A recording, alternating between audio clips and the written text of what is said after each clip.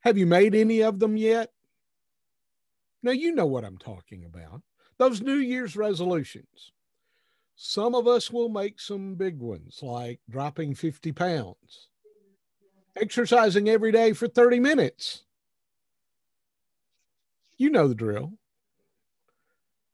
And there are a few of us who will make even bigger ones, like being a better spouse, being a better worker, being a better whatever person in the world, or a better employee, or a better manager. Now, if your experience is anything like mine, all of those are going to go by the wayside by January 31st, if not sooner. But Dr. B.J. Fogg, founder of the Stanford University Behavior Design Lab, has developed what he calls tiny habits as a method to help us all, no matter what behaviors we either want to develop, repress, or things we want to do to be successful.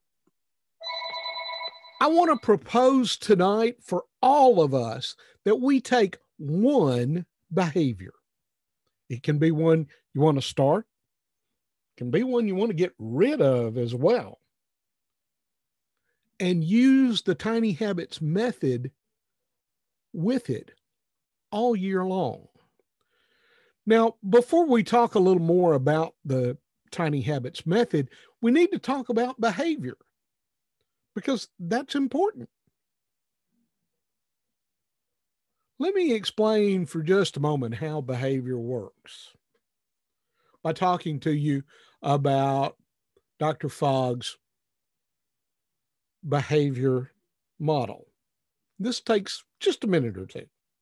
Now, behavior happens when three things occur: motivation, ability, and a prompt. Now, sometimes you may hear the prompt called a trigger.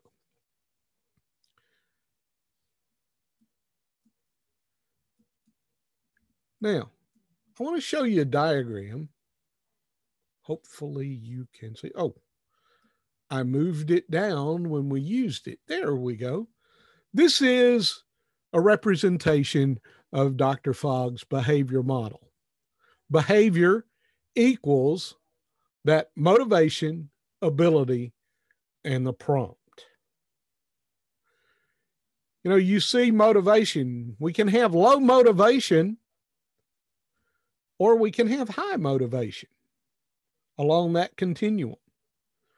And an ability, we can make things hard to do, or they can be hard to do, or they can be easy to do.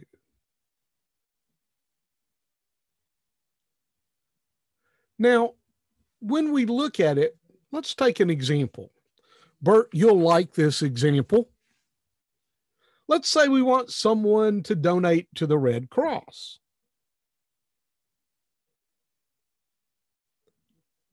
If they have high motivation and it's easy to do, they're going to be out here, and boy, the Red Cross is going to get that donation. If motivation's low and it's hard to do, it's going to be hard to get money out of a turnip for the Red Cross. Now, they'll be down here in this corner. Now, you'll notice this line. Love lines like this, especially in a graph like this one. This is called the action line. There's a relationship between motivation and ability. If you're below the action line, it's not going to get done.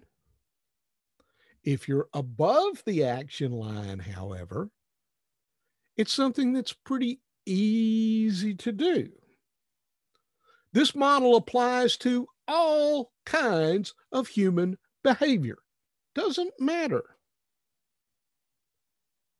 If motivation, ability, and a prompt come together at the same time, it's going to happen.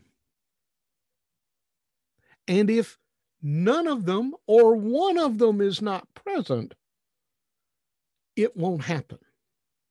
Now, the tiny habits method, based on the behavior model, talks to us about a number of things. The biggest thing that we need to understand is we want to start small. Ladies and gentlemen, I mean really small. What we want to do is we want to find a prompt or a trigger, something that we do every day. Dr. Fogg used the method of he needed to floss his teeth.